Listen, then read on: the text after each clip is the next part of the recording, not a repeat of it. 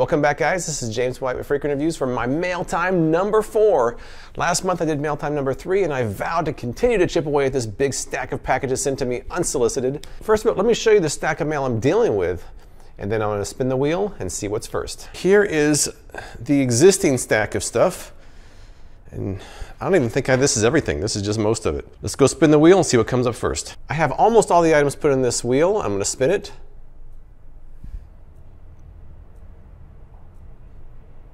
All right, it's the Gogo Pic. I'm not sure what that is. I think it's some sort of a selfie thing. Not sure. Let's go grab it and see what it looks like.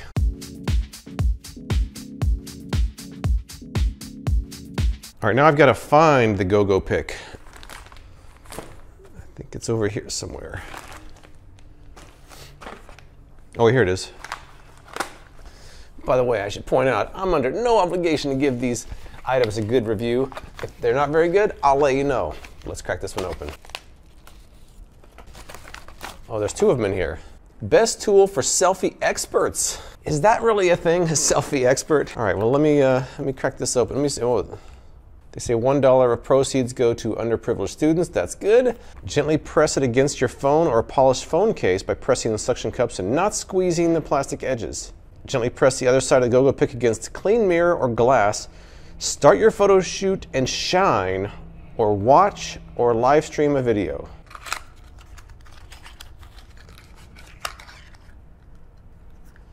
All right, interesting color. Are they both this color? Let me see. Oh no, that one's black. You know what? I'll leave the blue one out. So I guess I got to grab my phone. All right, this is a nice, smooth iPhone back. I guess these are the same. It doesn't really matter which side you put on your phone. It says, "Do not squeeze the plastic edges," and man, am I going to trust my phone to a couple of suction cups from some random company I don't know? I guess I'm going to. Well, let me go find some mirror and some glass and see how this works. I'm a little bit skeptical already, but that doesn't mean it won't work. Let's try it out.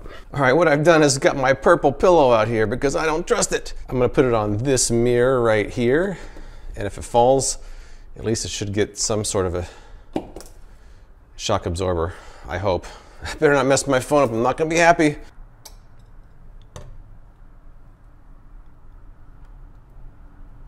Man, I'm not sure I trust that. Would you trust that? Let me see if I can get some sort of a selfie going on here. Well, you can't angle it. That's one thing about it. I'm like off-centered. Oh.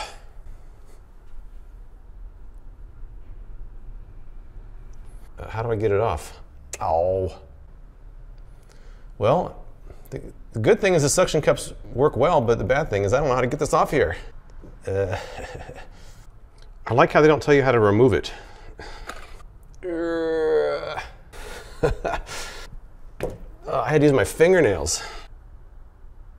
But let me see how this turns out. I'll post it on social media, so if any of you guys follow me on there, you'll see the picture before the video's up. And I'm going to leave this up here for a while and see how long the suction cup holds, which it seems like it's pretty sturdy. But I'm going to move on to the next thing while my phone sits here, and hopefully, if it falls on this. We'll see. It's been 3 hours. The good news is that it stayed. The bad news is that the bottom suction cup is disconnected and I don't trust it anymore. But on the other hand, they didn't say it was supposed to last long term anyways. I think it worked, but I certainly wouldn't leave up there long term. This is a 7 Plus. Try it down there. All right, so after adjusting it, I had it higher, it wasn't right. Having it lower, it looks centered. So what's up, everybody? This is James White with freaking Gogo Pic reviews. I think it's okay. I think that it has a use, but I'm not sure I want to trust my phone to a suction cup on a window. I don't trust suction cups in general. As I said before, I think some people will find a use for this, not everybody. Well, I picked the wrong place to be filming, didn't I? Because this is like Grand Central Station over here. I'm trying to film. It's not very adjustable. Like I can't really adjust it. I can adjust it left and right, but I can't adjust it up and down. If I want to adjust it up and down, it just came off. Well, again, I'm still on the fence about this one. What do you guys think?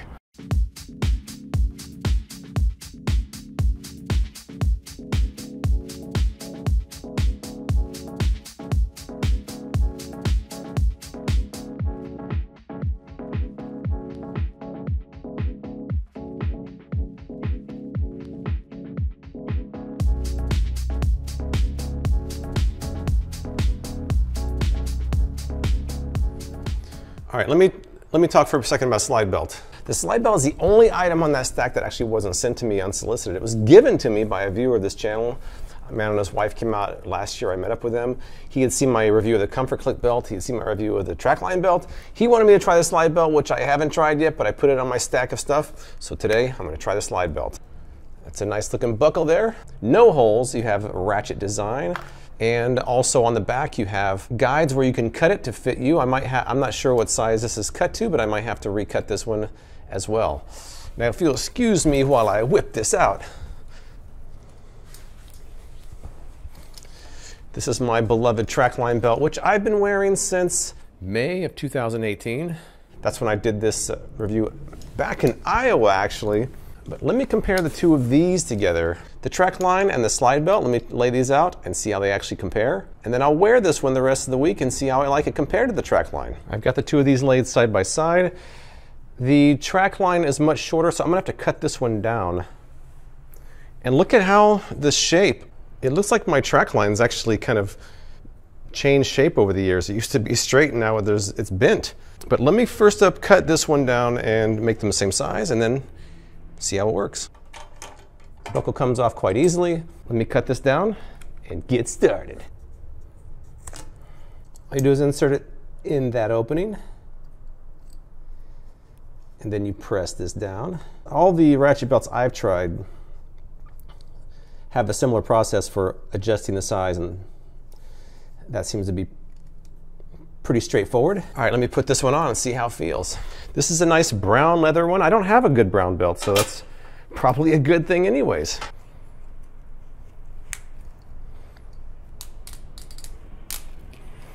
All right, what do you guys think about that? Good? Yeah? Not bad. For those of you who missed my original ratchet belt videos, when you put the belt on, here's how it actually adjusts. And when you want to loosen it up, just lift. Slides right back out. Lift and slide. Put it back down to tighten. Very simple. And I am a huge believer in ratchet belts, so I'm happy about this one. I'm going to put this one back on. I'm going to wear it for the rest of the week, and I'll report back at the end of this video. Let's take a look at the slide belt compared to a couple others here. Again, this is my core Trackline belt, the slide belt, and the As Seen on TV Comfort Click belt. They're all ratchet type belts. Now the core Trackline belt's different than the others. To adjust this, you actually have to lift this lever, which might be very slightly less convenient than the slide belt and the Comfort Click belt, which have the same type of mechanism here, which all you do is lift to adjust. Comfort Click belt, lift to adjust. As you can see here, the Comfort Click belt and the slide belt have about the same number of ratchets, the same number of adjustments, micro adjustments, so you can really fine tune the actual size of the belt. Now let's bring in the core Trackline belt. Significantly more adjustments. This is only significant if you're really on the extreme end of the scale, one way or the other, but it does have more adjustments. That could be a deal breaker for some people. Quality-wise, I don't see a huge difference, but that's the only major difference between the slide belt and the core, is that the core has more adjustments. Otherwise, I'm pretty happy with all three of these. Although I think the Comfort Click belt isn't quite as well made as the others, these two are pretty well made. And I'll probably continue to use both of them.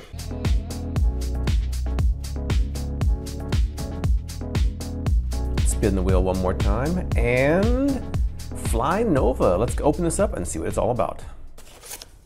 Oh, we got three of them. Got some extras here. Flynova is a flying fidget spinner. It can be flown like a boomerang too. That should be interesting. All right, it looks pretty simple. Pretty simple. Oh, it does kind of work like a fidget spinner. And we get a very small charging cable here. They call it a UFO. Charge the UFO. Pretty small switch here, but it's supposed to be set to off when you charge it, which I will do. That's where you plug it in at. Okay, we've got a red charging light. Let's see how long this takes, and then I'll get started with it. All right, that took about 12 minutes. The instructions say that it's going to take about 20, so I don't know if it was partially charged when it arrived. Now the instructions say you're supposed to hold it between your thumb and forefinger. It can't be your middle finger, it has to be your forefinger. Making sure the aircraft is up Turn the switch on, and then you're supposed to spin it. Whoa! I wasn't expecting that.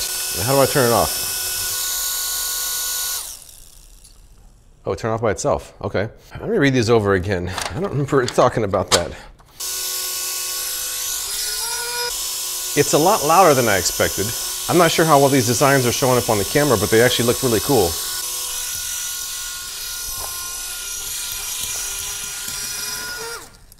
Oh, it stopped that way.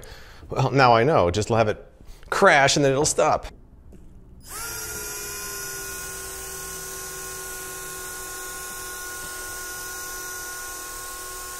I think that's a no. All right, here we go. Real world test of the Flynova. Ooh, here we go. Whoa. All right, well, this is easier right here. You're supposed to be able to throw it to yourself. That didn't work out too well. I guess I need to practice a little bit.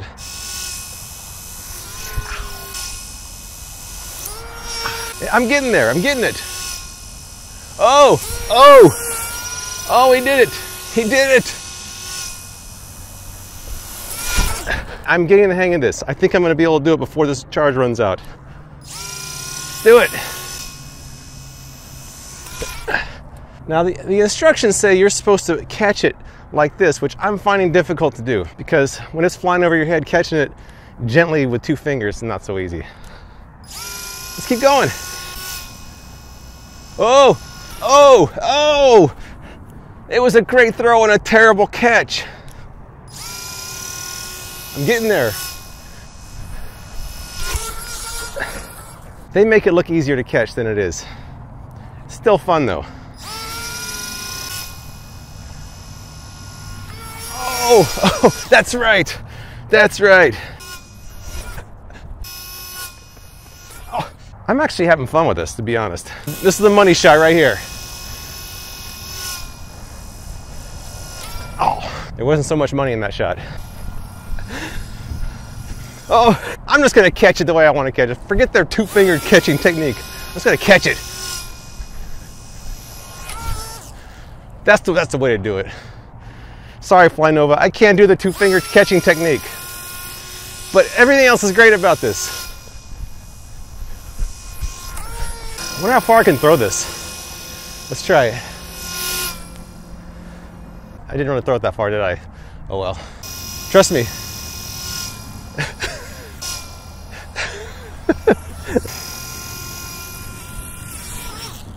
It reminds me a little bit of the Worldy ball I did back in 2017. But that one had a sensor in it when it was getting close to your hand. This one doesn't seem to, so it just hits your hand and flops off of it. But this one's actually, I'm kind of having fun with it. It'd be better with 2 people, I think, but the boomerang effect is actually pretty cool.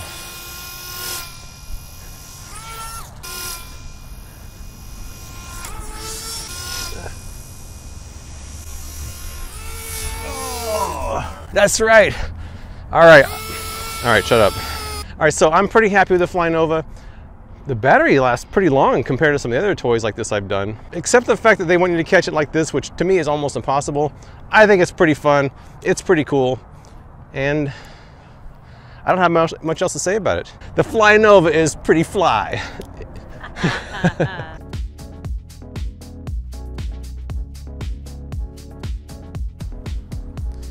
And Aeris pillow. Let's see what we got. Ooh, they give you some earplugs and an eye mask. That's always nice. Air out before use for 24 hours. Well, yeah, I guess it does need to be aired out a little bit. It says, do not machine wash or dry, just spot clean it. Hopefully you don't get too dirty, I guess. What is this? Looks like some sort of a fanny pack. What is this? What's interesting is they have an entire page of instructions telling you to push this button to release them and put them back together. I don't know if you need an entire page for that. Maybe I'm missing something. Oh wow, this is a full-on memory foam feeling pillow. This is very nice. Okay, that's what's under the hood. They have these, looks like some little breathable holes right there, but look at that. Wow, that feels really nice. I'm a little surprised. I don't think I've felt this material in an actual travel pillow before. I'm sure they exist, I just haven't felt it. By the way, you adjust this by squeezing and then letting it go. Wow. It's hard to really convey on camera how this feels different from other travel pillows that I've used, but it does feel different. That material, it's firm. It takes a while for your head to really sink into it.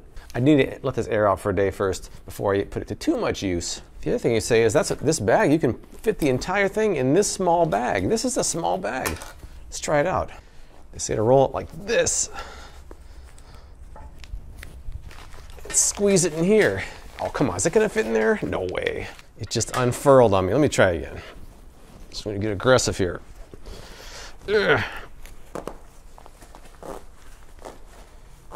Get in there.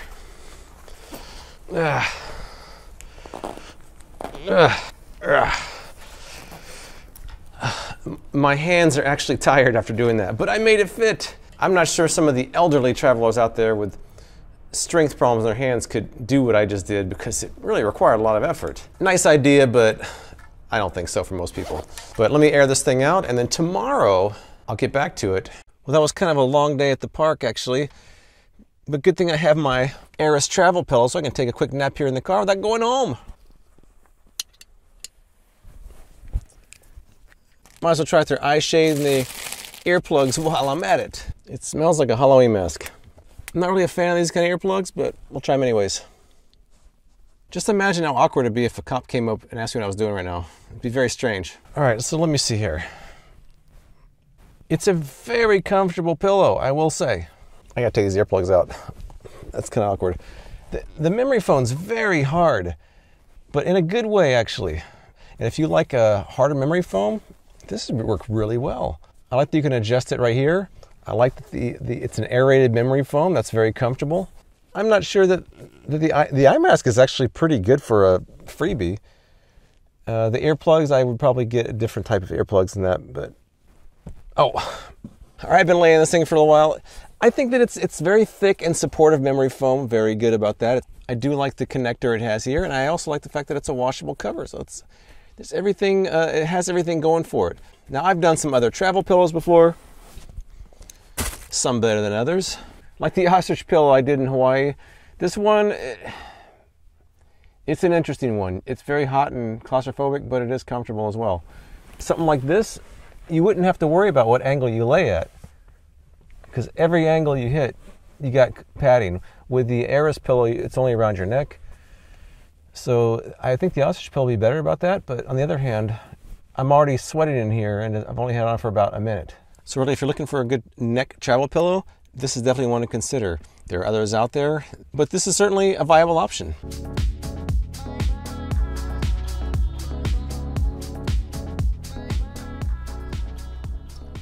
The leaf razor. Let me go dig it out of the stack and start shaving. I've got this nice personalized note here. They've reinvented the razor. It says leaf shave is a better way to shave. Let's try it out. It's been a while since I've done a shaving video, so it might be kind of fun. Or not. I clean this mirror off. Ooh, very nice. Ooh. This looks like the blades. This looks like it'd be a nice, attractive stand.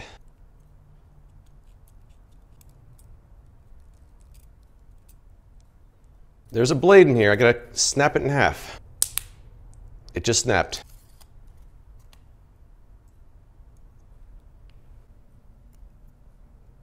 I believe they said this is also magnetic, so the blades will not flop around when you're putting them in there, which is kind of a cool idea, actually.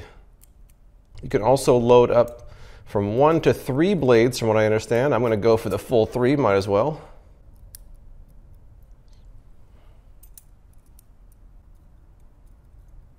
All right, so this is a cartridge razor, which is very common here, and I've been using this one for 3 years. Now these blades, depending on your use and the humidity where you're at, they can last for quite a while. This is the Fusion 5.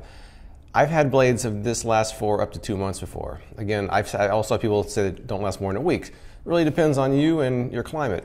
This is the Leaf Shave, which has been loaded up with 3 blades. It's a safety razor, and the blades are significantly cheaper. The blades for this one can be I don't know, $4 a piece? Safety razor blades are, in the pennies. So it's significantly cheaper to refill a safety razor than a cartridge razor. Now let's go to the bathroom and start shaving.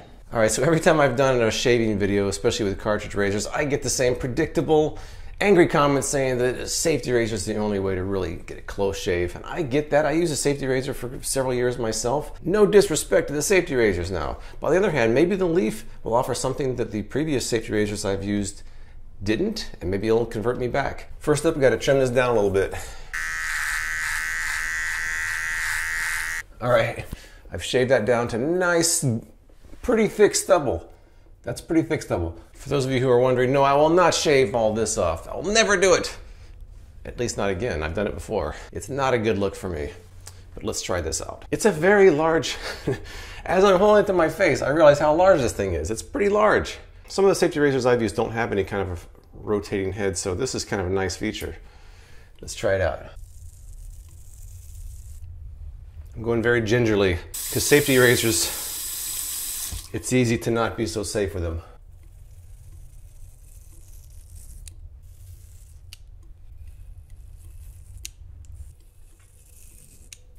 All right, side one is down. Let me try side two.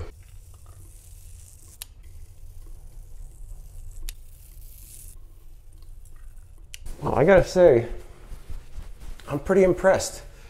I did get one small nick here, but I think that if you've been using a cartridge razor and you've been wanting to try out a safety razor, this might be a good choice because it has the feel of a cartridge razor. It seems a little bit more forgiving than some of the other safety razors I've used. It's got 3 blades. It's going to be much less expensive. I think the Leaf razor is actually quite good. Now I'm going to go in the shower and try it on my head and see how it does there. Hopefully I don't nick it too much then. The reason I nicked myself is I'm not blaming the razor for that, but I'm used to this type of razor where you can push much harder. You have to be more gentle on this type of razor. And it's a little bit of an adjustment. When I used a safety razor a few years ago, the first time I did it, my face looked like ground beef, but after a while, I got used to it. So let's go in the shower. Try it upstairs. All right, so it's been a few days I've been using the Leaf razor. Let me just go over what I've got so far. Now, I made some changes since the first time I used it. Number one, I stopped shaving my face because I don't shave my face too often, so maybe that wasn't really that fair. So I'm just stuck to my head, which I do shave regularly. And number two, I bumped it down to 1 blade, which is one nice feature of the Leaf razor is you can use 1, 2, or 3 blades. I probably should have started with 1 and worked my way up. I didn't, but I'm back down to 1, and I have not had a problem nicking or cutting myself since then, so I'm pretty happy with that. I do think that it's not for everybody, but if you're looking for a safety razor, this should be on your short list of those to consider because it has a flexible head to it. You can use multiple razors. You can scale up if you want to have more than 1 razor. I'm not sure if I'm converted yet, but I am impressed with this razor. A lot of people have told me that I should probably rate the items that I review, so I'll try that with pros and cons as I wrap this thing up. And by the way, I'm giving away 3 of these items, so stick around for more information on that. Let's start with the Gogo Pic. Now the pros would be that it actually works and the suction cups are quite good. It does kind of give you this sort of tripod effect anywhere there's a mirror or glass. The con would be that you really can't adjust the angle, so that kind of offsets the usefulness a little bit. I would give it a solid 6. The slide belt is next. I would say the pros would be that it's very well made. I like the way that the buckle adjusts. I'm also just a huge fan of the ratchet belts in general. Con would be that it really doesn't distinguish itself much from the competition. To me, the core and the slide belt are almost interchangeable. It's not really a bad thing, but it doesn't really make it stand out either. But overall, I do like the slide belt. I'd give it a solid 8.5.